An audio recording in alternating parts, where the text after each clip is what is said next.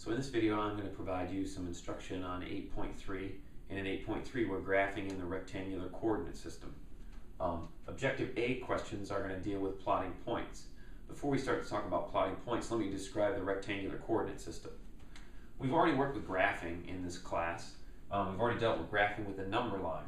So if I draw a number line, we have 0 in the middle,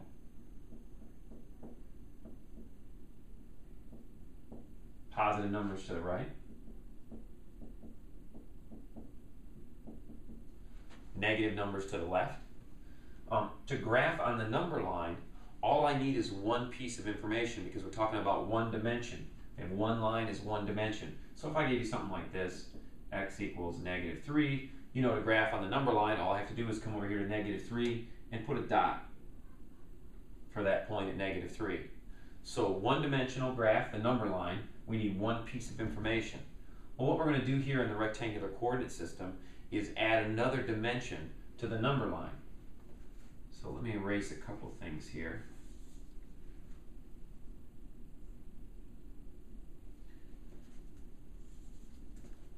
To add another dimension to the number line, all I'm going to do is take this number line now and put another dimension going up and down.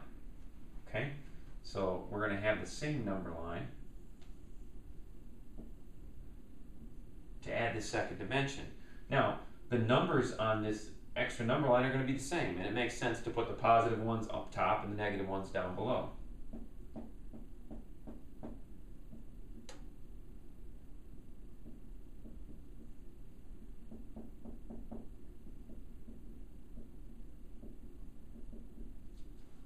Okay? Now that we're working in two dimensions, we're going to need two pieces of information to identify a point on this graph. So what we do is we write those two pieces of information in what's called an ordered pair. The reason it's called an ordered pair is because the order matters. Notice with this -2 and this +3, I could graph that two ways. I could go -2 and then 3, or I could go -2 and then 3 and end up at very different locations on the graph. So you can see with two dimensions, we need to kind of clarify this so we're being consistent and everybody knows what this point -2, 3 means. So what we do is we call this number line the x-axis. We call this number line the y-axis. And over here in our ordered pair, the order goes x first, y second. Always x first, y second. The reason is it's alphabetical, x then y. So to graph this point -2, 3, I'm going to start in the x direction, which means moving along this number line. So I'm going to go -2 in the x direction, and then a +3 in the y direction. So here's +3 in the y direction, and where these two meet is where I'll graph that point, -2, 3. And that's how you graph points on the rectangular coordinate system. So you can see here we're going to have questions like this. Is the ordered pair 3, 4 a solution to this equation 2x plus y equals 10? Now this is a little different than the equations that we've solved up to this point because all of our equations had a single type of variable. Maybe an equation would have x's in it or only y's, but not both an x and a y. So this is a little different. And again, the reason we're doing this is because we're working in two dimensions. With our ordered pair, we have both an x value and a y value. So to determine whether this is a solution, all I have to do is plug these values into the equation. So just like before, I'm going to take this 2x plus y equals 10. I would write an open set of parentheses wherever I'm going to substitute a value for the variable. So notice here was my x, open set of parentheses. Here's my y, open set of parentheses. And these are the values I'm going to put into these parentheses. So for the x value, I'm putting a 3. For the y value, I'm putting a 4. Now all I have to do is check to see if this works. So I would go 2 times 3 is 6. So I have 6 plus 4 equals 10, or 10 equals 10. And check, it does work. So the ordered pair 3, 4 is a solution to this equation. So I would write yes, it is a solution.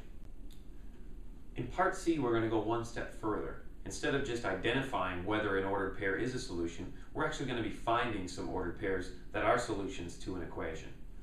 So in here an example, I have the equation y equals 2x. Again, I have two types of variables, both a y and an x. And notice down here, I have one of the numbers from my ordered pair, and I'm going to need to find the other number.